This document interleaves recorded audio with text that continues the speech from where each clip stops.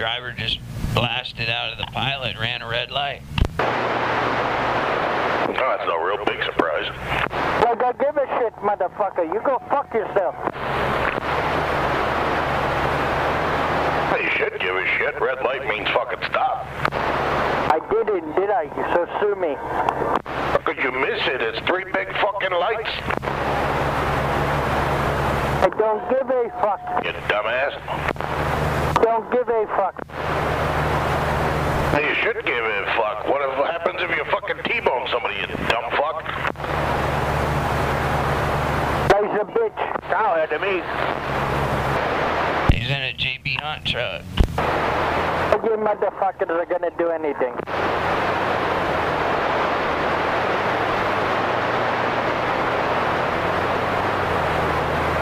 You're gonna go running your mouth to the wrong person one of these days. CB Rambo. I ain't playing Rambo. You're more than welcome to come on up here. Hell yeah, boy. You run your mouth. So funny, I've gone the other fucking way, you fucking douchebag. It's okay. It's a small world. Our paths will cross one day. Yeah, one thing you'll never see a radio technician do is a clean at close range video demonstrating. But then again, there's, the myth that radios don't sound good up close. Most of them are all distorted up close. Where's that truck driving school? I didn't even know they had one back here. Yeah, it's all the way in the back there. It's Smith and Solomon. What's it called? Swift Driving School? Nah, it's called Smith and Solomon Truck Driving School. I thought it was Swift. Well, guess what? It's not. Try talking. Talk. Yeah, it sounds crystal clear. Yeah, say my man. That's not too bad from 5 feet away, 10 feet away. Yeah, about that shit. So did you learn a valuable lesson from all of this? Going to 3 different radio technicians? Yeah, I'd say so.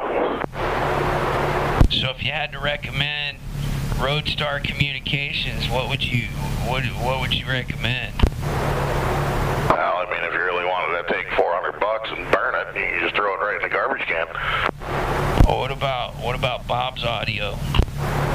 Well, I mean, depends on the day, I guess. He seems like he's a bad on Monday, good on Friday type guy. But if you want quality and reliability no matter what, then he's not the guy.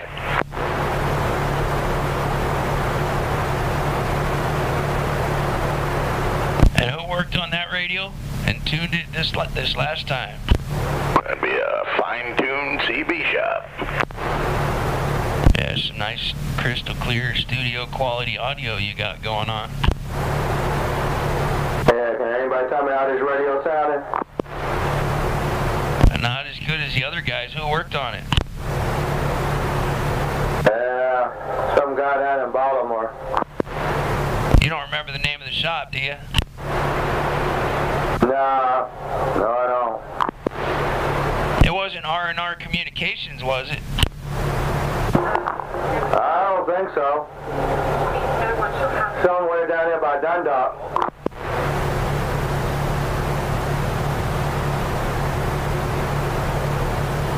Is it a private shop down there? He said by Dundalk, Maryland, somewhere. Yeah. Yeah, I don't know of any radio shop down there other than R&R Communications. I think that's in Delaware, though, ain't it? Wasn't that far. There's a guy down in Dundalk at easy money, but I don't know if he does any radio work. I copy that, I do. Too much echo? Yeah, I'd say so.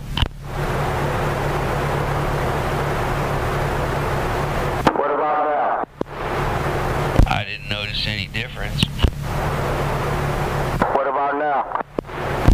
rid of the echo, but you don't have the fidelity. Okay. How's that?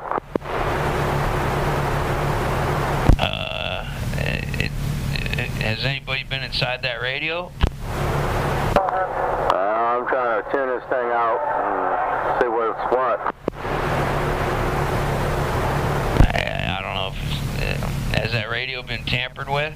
Yeah, they said it has, but I don't know. That's probably the problem right there.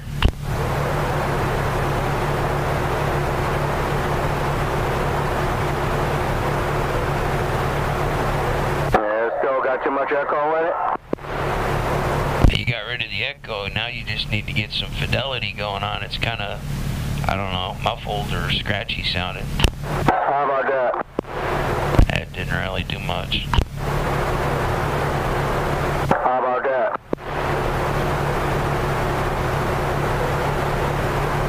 Why don't you throw your 2 cents in, Mark? Well, it definitely sounds better than it did without the echo, but could use to be cleaned up a little bit. Yeah, okay. Yeah, I don't want to be accused of being biased or anything. Oh, come on, man. We're real truck drivers. We ain't children. Yeah, but you know, one guy will tell you it sounds good, and another guy will tell you it sounds bad, and then you're scratching your head wondering what's reality. You know what I mean? Yeah, you know how that goes. That's every day out here. Yeah. Most people are assholes no matter what. Yeah, so true, so true. You know, when somebody tells you it sounds good, their idea of good might not be the same idea of good that I got going on inside my head. Tell me about that.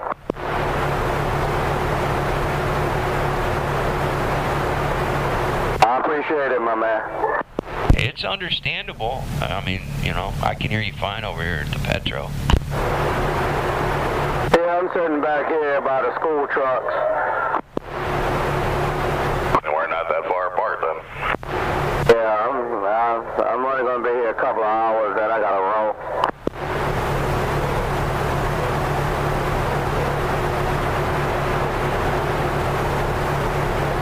Hey, Mark, you want me to jump in there and talk on it and let you listen on this? It don't matter. I just thought it'd be interesting because you know how some of these idiots are saying that they don't like my audio, but it's just my voice, you know what I mean? Well, they're just assholes to begin with. Well, you know, if they don't like the way you sound, then just tell them to put a nickel in it and give them a peanut.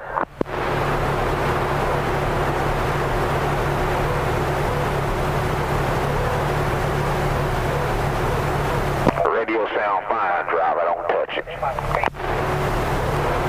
Alright. So how does this sound? Does it sound the same coming through that receiver as it does coming through your receiver? Well, from this far away, it sounds exactly the same. Oh, good deal. I think your RF gain might be a little on the high side, but I can't quite tell. Yeah, I had it set. It was about 3/4 of the way open.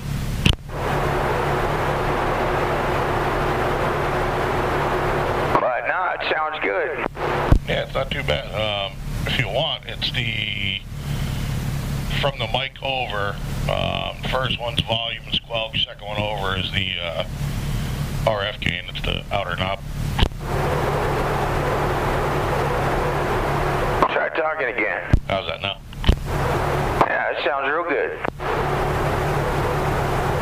Yeah, it sounds just the same as it does in here.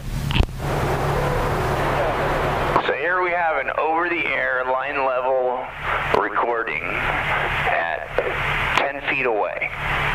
Should be crystal clear with no distortion at close range. Over the airwaves. Yep, 100%.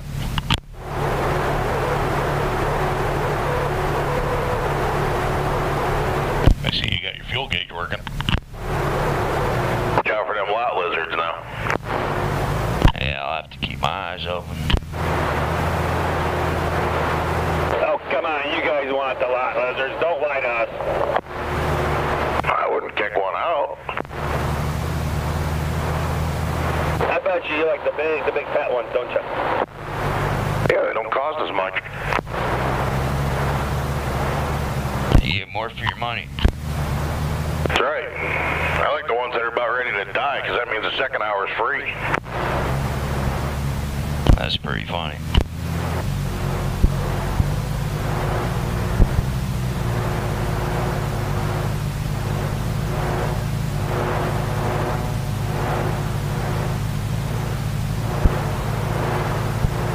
Hey Mark, if you ended up buying like a lathe and a mill, you could set up a little machine shop where you could make those antennas. Yeah, well, with only having like, 30 to 40 hours of free time a week, I don't know if I need to be doing all that.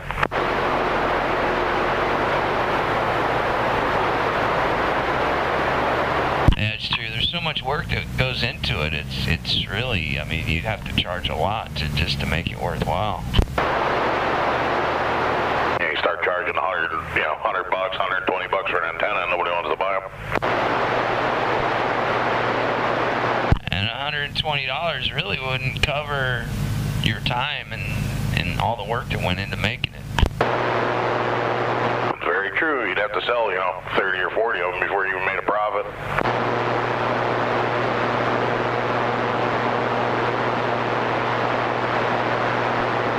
And plus stainless steel, it's real hard a lot harder to machine than cheap aluminum. What I'll probably end up doing, though, is just, I'll send my spare down to Chris and see if he can do anything, make copies of it and make parts. Rather just pay him to do it, it'd be easier. I actually have individual parts, so I could actually give you a set of parts to send to them to replicate. That would work. That way you don't have to have them disassemble the perfectly good antenna. Yeah, that would work. You just send them down to him, have them make a dozen of each or whatever. Yeah, those NRO guys are going to get pissed when they hear that audio, how it sounds up close. I'm pretty sure they wake up in the morning pissed. Yeah, that Michael Houston guy, I told him, I said, why don't you do this? Make us a recording over the airwaves at close range so we can hear what your work sounds like. I don't think he's not too keen on the idea. No, none of them will do it because they're afraid to back their shit up. Even the reputable guys don't want to do it. I don't understand that. Well, I used to work at a machine shop, and let me tell you, just the tooling to be able to turn down stainless steel is expensive. Yes, it is. That's the best way to tell if you're getting your money's worth or not. You got that right. As we found out plenty of times in the past, you don't really know what your radio sounds like until you can hear it on the other end. Yeah, there's not too many people out there that know how to do their own radio checks. Like that Alan Ward guy, he's probably got somebody out in the distance, saying it sounds good, but his customers really have no idea what it sounds like because he won't show them. We found out what they sound like. Yeah, I never even heard of the guy until I heard you on the radio that one time. And of course, he goes back to blaming, his user error or whatever it may be. Yeah. Well, I bought a Connex down there in North Carolina.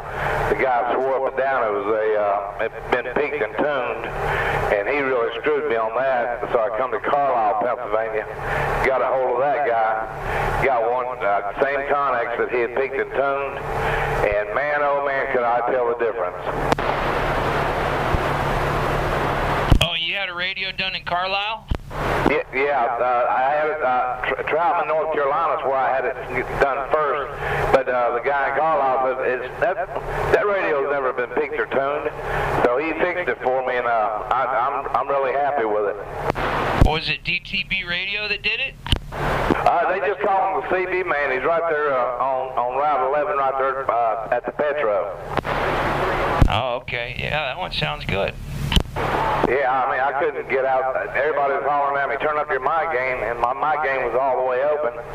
And as soon as he looked at my radio, he told me, your radio has not been peaked and tuned. So next time I get down to Troutman, I'm going to confront that fella. They call him Jaguar Joe. But he's supposed to have a good reputation, but he sure ripped me off. Sometimes a stock radio will outperform, one that's been peaked and tuned by someone that didn't know what they were doing. Yeah, this guy here, I had faith in him because he works on ham radios, a lot of different kind of radios, and he's got a shop full of them, but I should have knew it wasn't peaked and tuned whenever, when he sold it to me, he just pulled it straight out of the box, but I just can't stand somebody lying to me. It cost me over $400. Yeah, the radio industry is full of people that like to lie and steal your money. Yeah, but this guy in Carlisle, I actually got faith in him.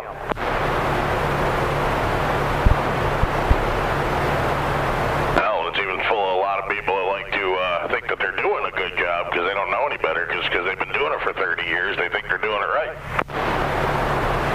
Yeah, this guy's in it just for the money, I'm sure, but I did buy an antenna from him, and CB man there in Carlisle told me, he said, now, you got a good antenna there. That radio, he picked and tuned it for me, and man, it was different between black and white there.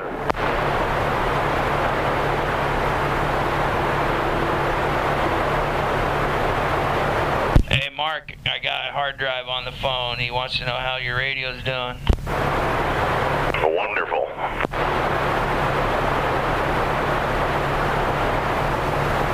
Tell him I didn't forget about him. I'll get that other one out to him this weekend. I just got tied up with all kinds of other bullshit over the weekend, this last one. Mark said he truly hopes that you enjoy your radio. Absolutely 100%. Yeah, Mark's kind of eager to hear this.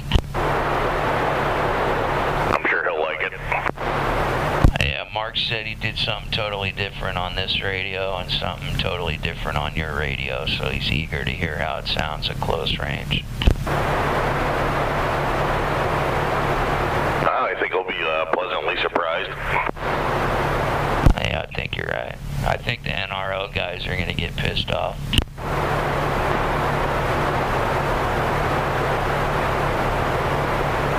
Anyway, I'm going to head back to the house. I think we proved enough. Shit, whatever. Mark said thanks for participating in the demonstration. Do I get a trophy? Oh, I'll ask him.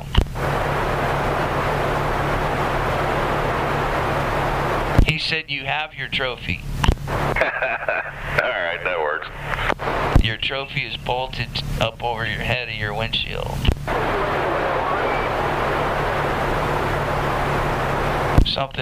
Your trophy is something that Michael Houston is incapable of giving you. But according to him, though, he does so much better work.